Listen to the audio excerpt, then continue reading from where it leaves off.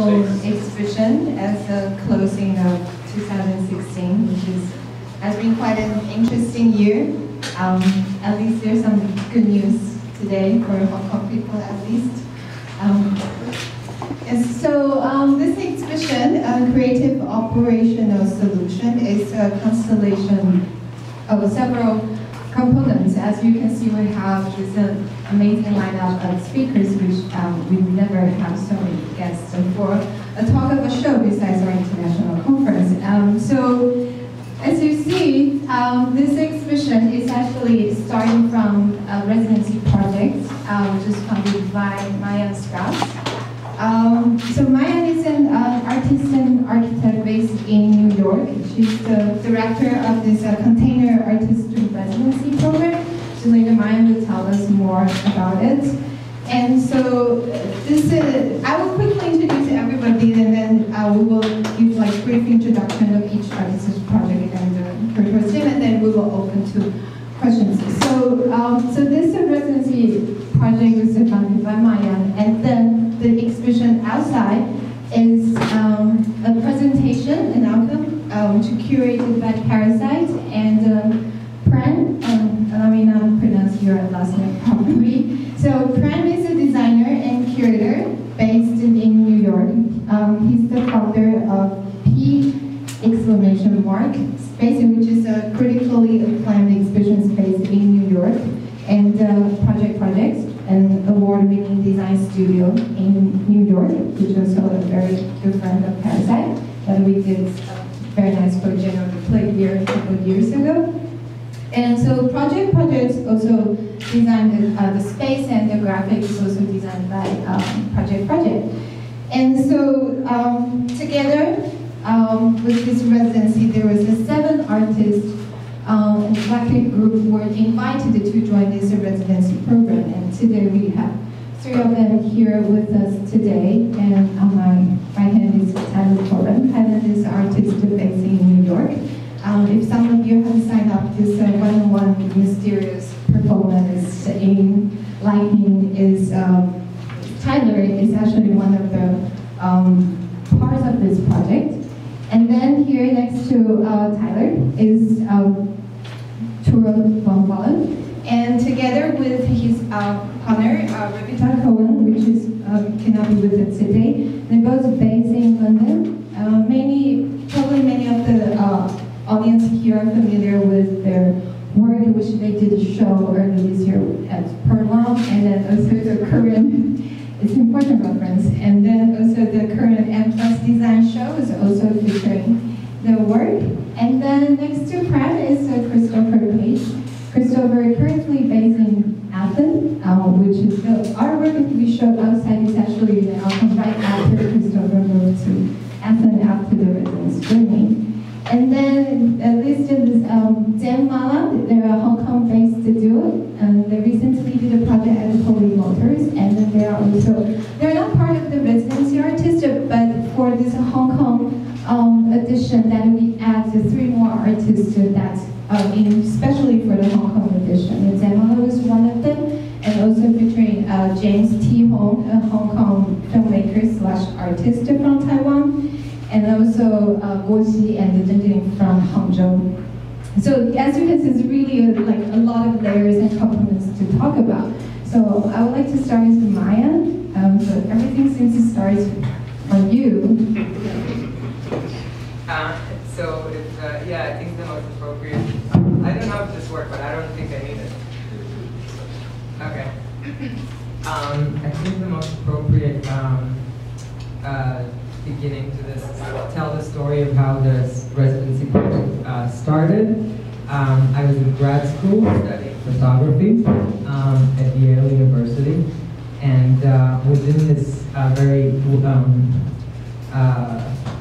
privileged institution, I found myself without traveling home to Israel, where I'm from, but not having money to buy a flight back.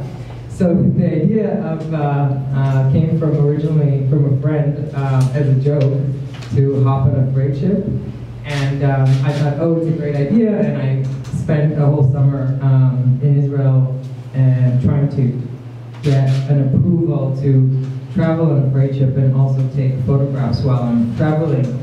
So it was both means of transport that was free, but also a photography project for that summer that I was in between the first year and the second year of grad school. And I came back and I had a lot of photographs and videos, and I was showing them, but they didn't, it felt like the kind of representation doesn't do, it needed to go beyond representation, because for me it was a very strong experience, because it was this new setting, and being in this vast ocean and this very confined spaces, and seeing these like hundreds of thousands of containers moving around the world, also being disconnected from the internet. While you're on this network that connects the world, you're basically disconnected. So this really interesting platform. Also, as an artist, it was a very interesting place to be, where you're surrounded with by the crew of the ship that each has a very specific labor, and you have to kind of confront with your role as an artist in this kind of microcosmos. So that was a very strong experience, and I was developing it as I realized I could pitch it to shipping lines as a public image project, essentially, so they can have artists on board. And this is where this kind of project developed, where I pitched it to different shipping lines with a presentation. And in last summer, I started working with Prem, and we developed his first edition, and we launched an open call in October 2015. Yeah, I don't know if we have time for more, so I'm gonna. Later, I think we can sort of like open questions and have more discussion. So, Prem, maybe you can tell us more how this idea that the exhibition comes out, and also the dialogue with Cosmin and Curated. Sure. What? Yeah, no, I want to just kind of piggyback on that for a moment, because my role was, I was brought in as myself and as projects to get involved in curating this initial edition of the residency. And to me, one of the things that was interesting always in Maayan's original idea was this idea of kind of reciprocity, but also of kind of negotiation and compromise. The idea that she wanted to create a residency program to put artists on board of commercial ships, but that this would be done very knowingly in kind of collaboration and partnership with a shipping company. And as a designer, one of the things that I always say is that there is no autonomy. Anytime you're kind of working as a designer, but also as a cultural producer, or really any producer, to extend the argument, you're always, in some ways, you are dependent upon others, and you are kind of negotiating that role with them. And so whether or not that's apparent or transparent is always a question, but so for me that was always something interesting in the project. And so I was brought in to curate the program, help to organize the structure of the open call, and the jury who then selected out of over 2,000 applications, 7 artists to go on this first residency.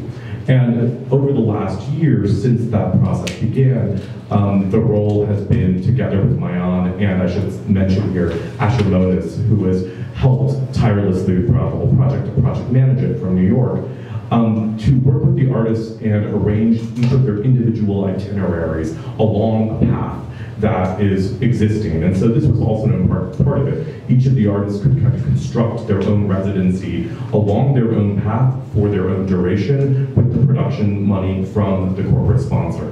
And I think that, you know, one of the things that's interesting about that is also that it's a residency that happens not, it doesn't happen in isolation. It's not a residency that's about going into a room and, you know, writing. It's actually one that happens in the world. And so I think that in thinking about how to conceptualize the first iteration of the exhibition, which will travel from here to 2 other locations, I think that those same considerations were really important. To think about the idea of autonomy as a privileged condition, and one that actually rarely exists, and to enact that within the exhibition design of the space.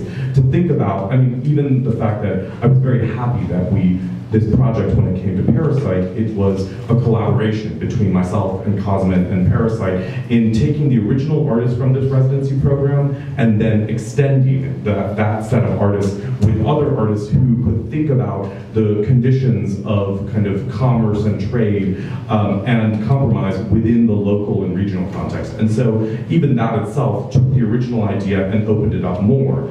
And for projects on myself in designing the exhibition and thinking about how to both curate and design a space, it was also to think about the condition of, let's say, of tightness that exists within a kind of commercial, the situation of commercial shipping, but also to really enact, as I said, in the space, the idea that rather than being a white cube, actually this is a space that is lived and where there are individual artistic positions who are always kind of, in a way, dealing with the architecture at hand and the context at hand. Cosmin, maybe you would like to elaborate, like, because the Hong Kong edition that we include 3 different artists and also the historical section that's especially for this show. I mean, I think what I would like to insist on, after thanking all of you for coming here and putting together this exhibition, like, why was this so interesting for us to take on and to integrate it into our programs and to collaborate as much as we were able to do. I think there's an obvious reason why Hong Kong makes sense for this project, and it's something that was already there before we stepped in. Several of the artists chose Hong Kong as part of their itinerary, and that's a testimony to the importance of that the city has in global trade and in this globalized geography of seafaring. And that's something that has been the case from the very beginning of Hong Kong, and it's intimately and structurally connected to the idea of Hong Kong, and that's what we tried to show with the historical section that Qu Chang curated, where we look at the beginnings of trade of Hong Kong, and particularly to also like a history of opium trade, because that's, I mean, we're a drug dealing city, basically. So this is, this was the obvious reason. Now there's something else in the project, and there's the underlying tension of the project, and the kind of complicated relationship between funder and artists, between structure and free agency, all the discussions about autonomy that Prem mentioned, that were also particularly interesting for us, because this is something that, in a context like Hong Kong and in many other contexts in Asia, it's something that is still very much, it's more than a subject of debate.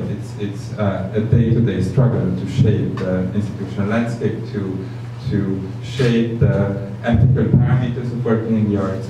So it was important to bring this project here with all its polemics and with all the kind of tension that it has there. I mean, thirdly, and this is something that became more apparent, after we decided to bring the project to Parasite, is that the great changes of 2016 that Freya mentioned are very paradoxical, because they are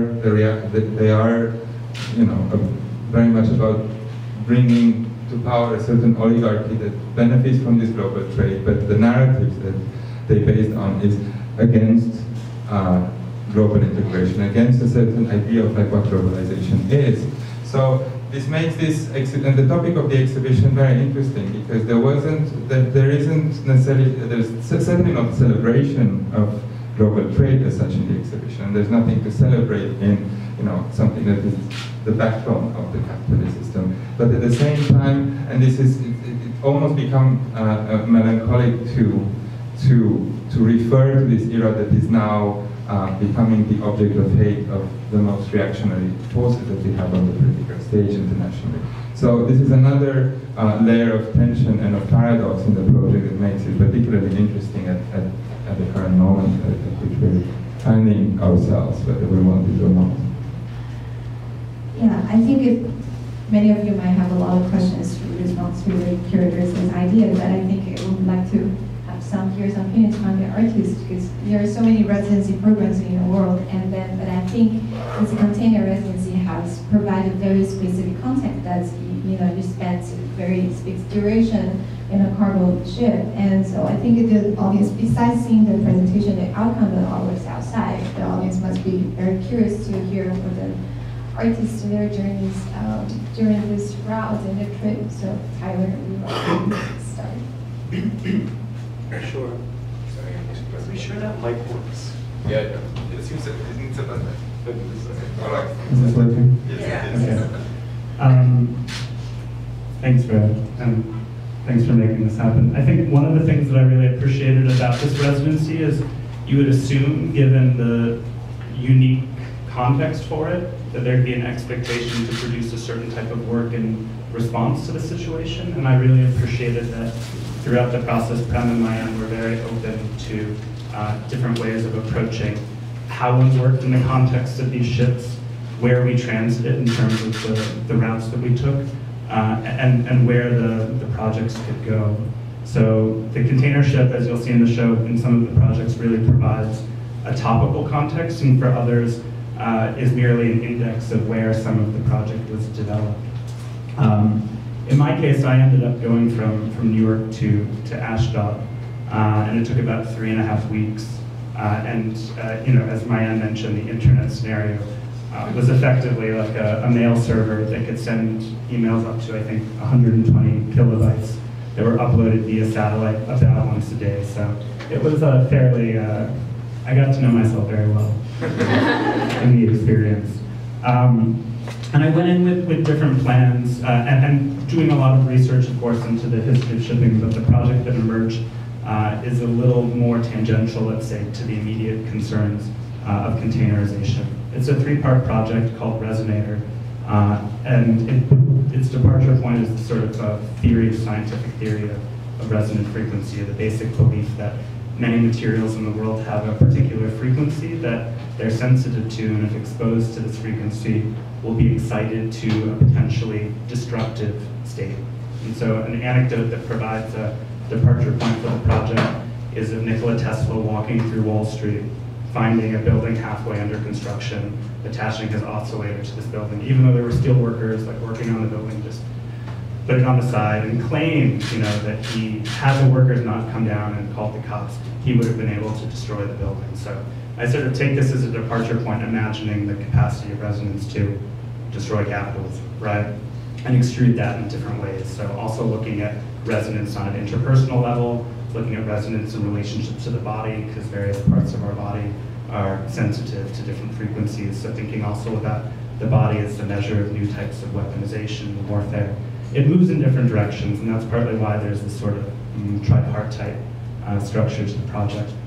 One component Freya mentioned is these off-site performances that I did last weekend and this weekend, and for various reasons they're for only one person. They're near an MTR station. If any of you are interested, come talk to me after. There are a few spots in the morning, and if you're really an early bird, we can have some fun. It's not as creepy as it sounds. But meeting a strange artist in an unknown location in Hong Kong, I recognize it's it's not suited to everybody, but I promise I'll have fun. Another component of the project in this space is this tuning fork. It's one of 2 that I've made. They're cast from bullet lead.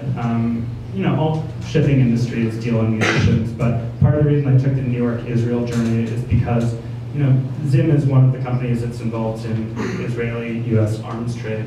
I was on the ship with a lot of militarized trucks. I had to get someone drunk to tell me that. But on the way back, often what's shipped are ammunition that are resold in America under a brand called Independence Ammo. So there's a more sort of complex narrative to the forks themselves, which I'm happy to tell anyone about. But one of them is here, and one of them is in my possession. And at the conclusion of all the exhibitions, this work will be given to Zim, so that it's a sort of secondary contract on top of the one that I established with them. The third component of the project is online. It's an online archive with schematics for building an oscillator to destroy financial capitalism. it's a work in progress. The files are Photoshop files, so you are all welcome to download it and realize this thing that I had begun with my friend Byron Peters. At some point during the exhibition, these materials will be disseminated through Parasite's email list, but the link to the file is also online. Thanks. Thank you. Sure. So yes, also thanks. Congo, Africa. We wanted to be, so when I say we, I work with my partner, Revital, who could be here. We wanted to be on this supply chain between China and Africa. And that was sort of why we applied to Container Residency. It's also like what we applied with to the Container Residency.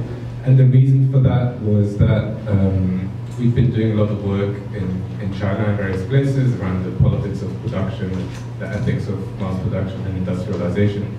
And at the same time, we've been starting to do loads of work in Congo, in particular the east of Congo, where many materials that industrialization demands and dream of come out of the ground. So the history of Congo is a history of natural resources, going back to ivory, after that rubber, copper, uranium. The atom bombs dropped on Hiroshima and Nagasaki contained uranium from Congo, gold, diamond, and now coltan. And coltan is what they make tantalum from, and tantalum is a little bit of Congo that you are all carrying around in your pocket, because every smartphone contains tantalum from Congo.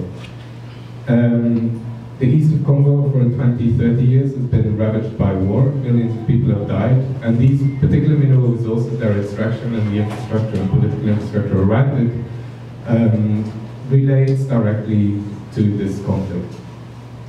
And so we were really interested in the way that through these raw materials and these industrial processes and these kind of desirable objects, we were in some way or another connected to these political conditions, whether factories in China or mines in Congo. And so we've been working on these things, and when the container residency opportunity came along, it felt as if it would sort of be traveling on these very kind of backstage capitalist infrastructure, that is the actual infrastructure that connects us to these things.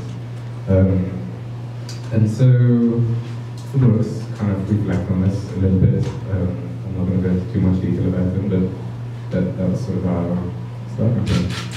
Thank you, Chris. Hi, everyone. So, I'm a painter from London. I studied in America with Maayan, actually. And she told me about the residency at a moment when I moved from London to Athens, because I'd been there a couple of times, sort of involving myself with the migrant crisis, and so I then moved there full time, and it was also a moment when in my work I was sort of, I'm essentially a conformist painter, but it was a moment at which I was sort of trying to extend that out into border territory. And I suppose I moved to Athens because of those things, but also because of this superposition upon classical antiquity. And I suppose I conceptualized it in terms of geometries almost, in terms of a certain kind of rectilinearity which goes along with a kind of European myth, perhaps, maybe best exemplified by Hegel or something like that. And Athens is a place which is the kind of ground zero of those myths, ideologies, whatever you like to call them, and also ground zero of Europe, and specifically Greece being, essentially kind of bottomed out by much more complex, much more post-Euclidean, if you like, flows of capital and people, kind of economic restructuring, etc., etc. And so, in a way, I suppose I was trying to residency seemed to kind of offer an opportunity for me to sort of think those things through in a much more material and real way. And in a way also, I kind of thought that container ships also contain a sort of a kind of homology in the sense that there's this sort of rectilinear aesthetic object, which is the container, and then there's the sort of knots and flows that it gets passed around on. So I suppose I was having quite kind of formal thoughts about the whole thing. So I chose to make a frieze. It's there outside, but it's a frieze that screws together to become its own shipping crate.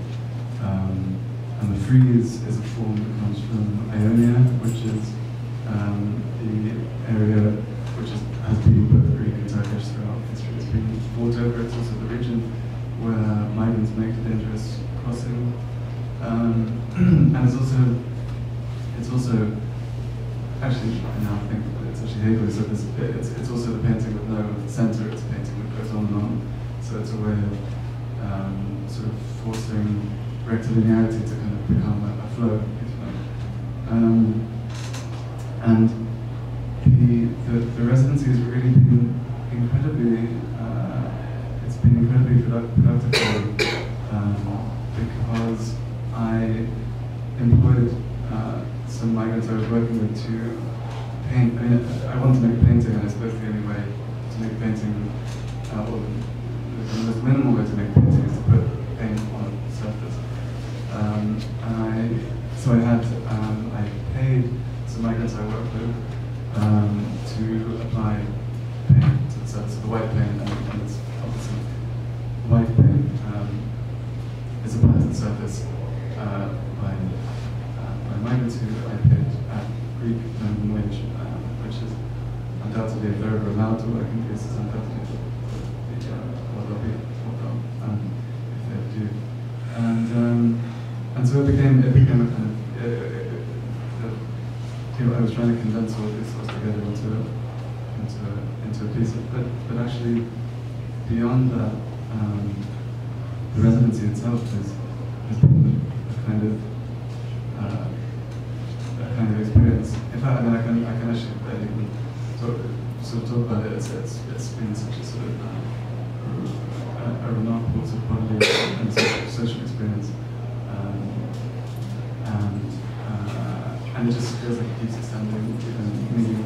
Well, these guys, and also to feel like that it's sort of weird.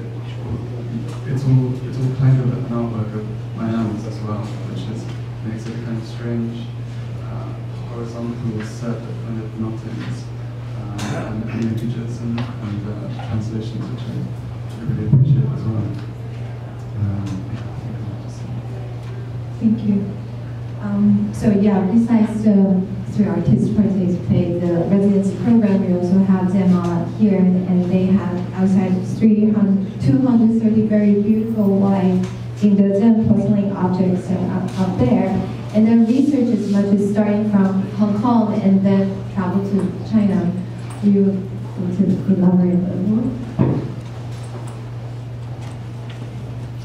Hello everyone. Thank you, Cosmin, Maayan, and Prem for inviting us to contribute to the show. We appreciate it. So we're Zheng Mahler. I'm an anthropologist and Royce is an artist, and we've been working together now for a few years. We do research in terms of community-based collaborative specific works. The work out in the gallery is A Season in Shell, and it was originally commissioned for a Swiss museum in Zurich called the Johann Jacobs Museum. And it was formerly a private museum owned and run by one of the biggest families in Switzerland who traded in chocolate and coffee. And is now being reconfigured as an art and research institute looking at cultural residues of the trade. It's a really interesting institution. Yeah, much research.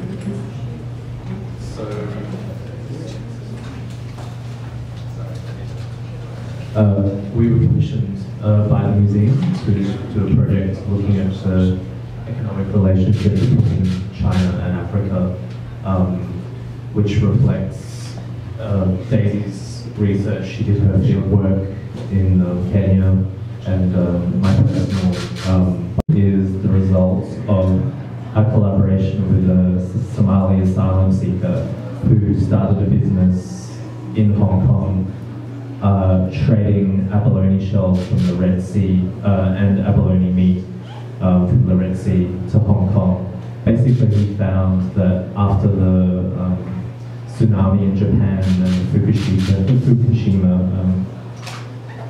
radiation leak, which resulted from that, all the pink abalone which was being sold to Hong Kong was contaminated, and the Red Sea off the coast of Somaliland, where our friend was from, was full of the same abalone. So he started a business. Basically, he retrained all these fishermen and formed them into a collective, and to dive for abalone, and they collected 600 metric tons and were selling it in Hong Kong to seafood restaurants, 50 kilos at a time, as he was an asylum seeker and not permitted to work in the country, so it was within black market streams. So we did an exhibition based on this trade route which we found. So while he was bringing that abalone to Hong Kong, he was also exporting the shells of the abalone to China, which were processed into mother of pearl, which were then exported to Switzerland, which were used in Swiss watch parts. And also Hong Kong jewels, apparently.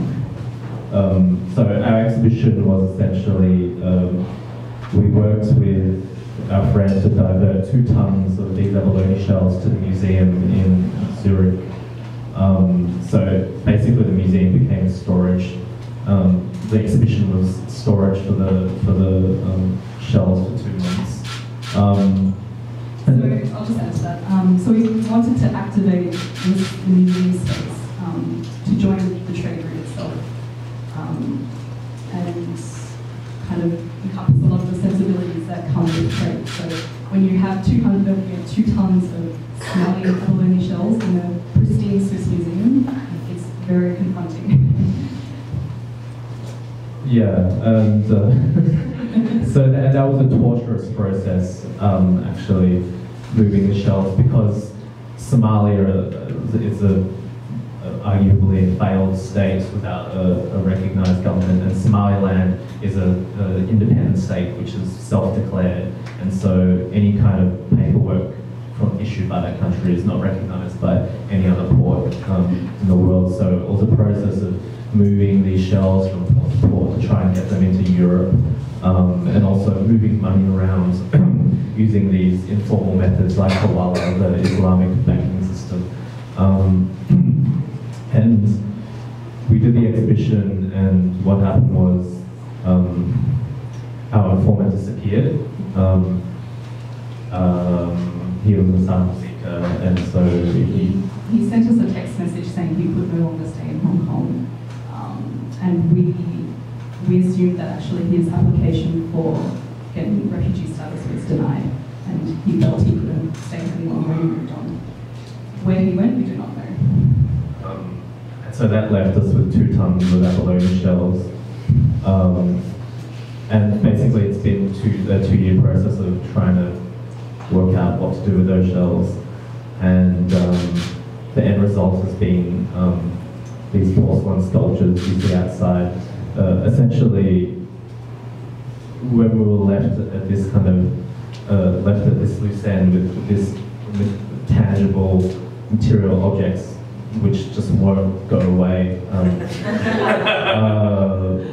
The idea was just to follow the shells and see where that would lead us. And so we followed the trade route of the shells, and also all the associations shells brought forth. So one of those was the word. The word porcelain is actually from the Italian, which is porcellana, which means shell, cowrie shell. And so it comes from the time during the China trade from the 16th to the 18th century, when porcelain was a type of white gold being traded with Europe, but no one in Europe knew how to produce porcelain, and they actually believed that it was made from crushed up shells because it was the only material on Earth that they could compare it to this translucent, hard, white surface. So we ended up crushing the shells and get them out of the country, and we extracted the pure calcium carbonate from the shells and used that as a basis of the glaze, which we used to glaze these porcelain objects. I'll just add to that. I think also thinking about the work in its current form, it's radically different from obviously its original existence from the Swiss Museum. You know, it's not 2 tons of aluminum shells. So it's become a bit of an archive of its own kind of trade journey through cultural institutions. The actual tableware, porcelain tableware you see just came from Suzhou, from a recent exhibition. And that was the reason we did this tableware, was a reference back to the banquet table we had in the first exhibition of the season shell. And also, at the same time, we had a sister exhibition on the museum in Zurich, looking at the contemporary historical trade relationship of China with cloths and with porcelain. And so it became kind of a complementary piece for this sister exhibition. Now, it's kind of taken on a new layer where we've got this export art reference in the design of the metal structures you see outside too. And that maybe. I think, and I guess just to try and open up the discussion, bring it back to some of the comments Cosmin made at the beginning and some of the other artists have made. So in order to gain the trust of our informant to do this exhibition, he was setting up a Hong Kong office for a North Sudanese mining company, and he asked us to become employees for his company, which we did for that period of time. And so we spent a lot of time going to bank meetings and working in his office and writing letters and experiencing the financial culture of Hong Kong. And the reason why he asked us essentially was because I'm Chinese and Daisy is white, and he felt that as an African he was being discriminated against in Hong Kong within the business circles. And so he thought like having these nominal kind of figures in his fledgling business that would help his chances. But the inception of the actual work came from a time after when we had made friends with him and we were just discussing politics and economics between Africa and Asian nations. He called us up one day and said, I need your help, I'm in hospital, I just collapsed on the street. And he said, I'll tell you why business cannot work between China and Africa. And so we went to see him at the hospital, and he explained the situation where his bank accounts for his company he'd set up had been frozen, and he was trying to move excavators from Hong Kong ports to Sudan. And they had frozen the accounts and he couldn't move any money, and he had a massive anxiety panic attack on the street. And that was because of this presumed racial discrimination within the banking systems. So I guess the conclusion we drew from this experience, contrary to as artists trying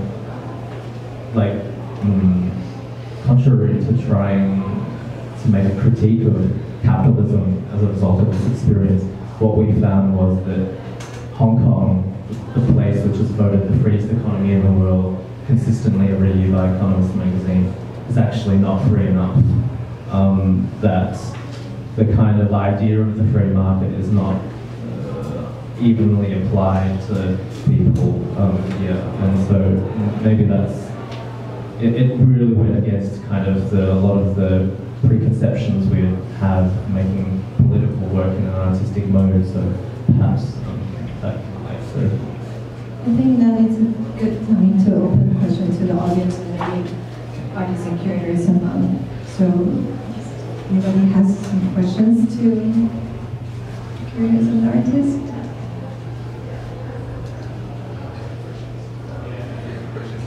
Or Prem, I can see. I don't think I need them. No, we are recording.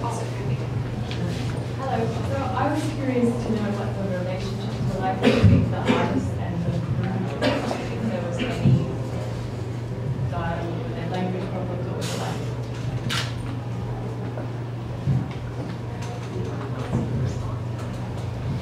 What's the crew?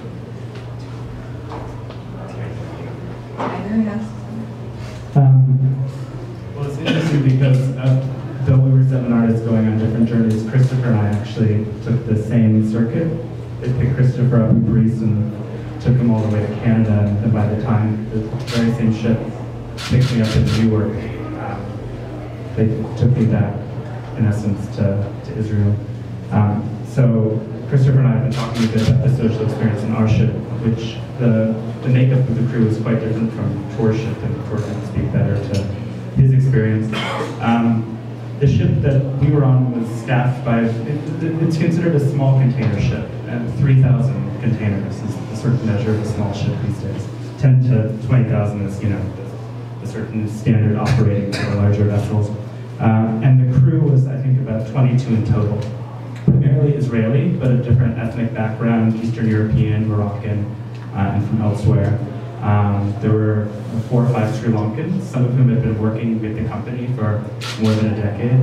And then there was also a handful of Eastern European, non-Jewish workers. What was interesting to me about the experience was I figured that as a passenger on the ship, these ships always have 2 passenger cabins, so it can potentially accommodate other people. And oftentimes the passenger cabins are filled with family of the crew who are transiting with them. But I had assumed that as a sort of passenger, I would be a relative free agent on the ship, but I quickly found myself inserted into some system of rank that I wasn't entirely aware of going in. So it was always expected that I would sit at the captain's table with the chief engineer, etc. I made the mistake the first day of sitting in the captain's seat. It became clear that I only had one seat that I could sit in at the circular table. But it was an interesting experience because so much of my social introduction to the crew and to the context was really filtered through the oldest crew members, people who've been with the company for a very long time. We've seen it transform. I mean, in the 80s, this company had upwards of 20 ships, and now it has 7 to its name. So there was a lot of reflection on how the container industry is changing. But it was also very much a sort of portrait of the shipping industry conceived by a very particular and quite nationalist worldview. So these were some of the things that were particular, at least to the ship that Christopher and I found ourselves on. But Tuur's experience, as I've come to learn, was quite different. Yeah, I think mine was different because we were on this particular route that wasn't actually operated by ships, so they chartered the ship. So it meant that, for example, our crew was mostly Ukrainian and Russian for the officers and the captain, and Filipino for the crew, which I think just made the experience very different. And we had a very nice captain, and I will send him an email soon again. But yeah, very different. Yeah, so I think we had similar experiences, but I just wanted to highlight a couple of things. The ranking system was very crystalline, and what struck me was just how sort of coded it was. It was a very, it's obviously a very, it's a small universe, a tiny universe. Absolutely, even the captain's chair, for example, that as I mentioned, is like, you know, marginally higher than everyone else's chair. And it has better upholstered. Slightly better upholstered. Only slightly. Really, the difference is visual rather than to do with ergonomic comfort. And so that was, I mean, I don't know. become so, it was such a kind of personal thing that I certainly don't want to sort of cast anyone as kind of villains or heroes of the birds. I think you do find yourself embroiled in a kind of in certain kind of symbolic games which are going on, and sort of subterranean mutiny and sort of angers and things. And you do at the same time by being. I mean, I don't know how you guys, but they certainly didn't know what to make of me. I mean, they really couldn't place me. I mean, some of them obviously thought I was an incredibly important person, some of them thought I was a complete waste of time.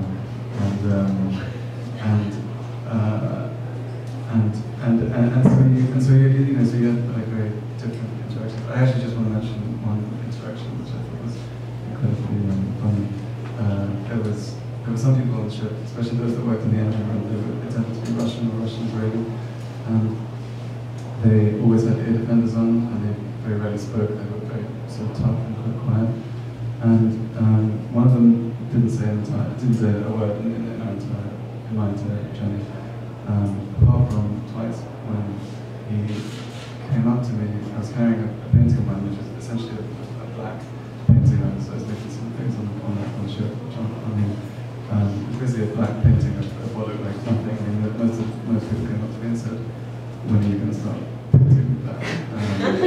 And this guy came up to me in the elevator and took his ear defenders off and just said, "Malaydish, black square." And I was just like, whoa. And then he took his ear defenders off. And then he came up to me another time, like a week later, and he just looked at this ring and he's like, "This is old ring, this is Roman."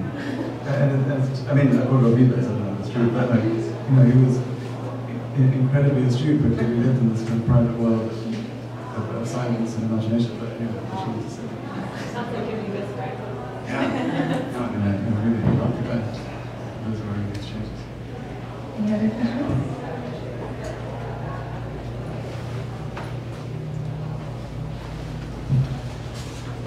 Okay. So I think maybe people need to really see the work and understand what it's about, so we can have a more private conversation with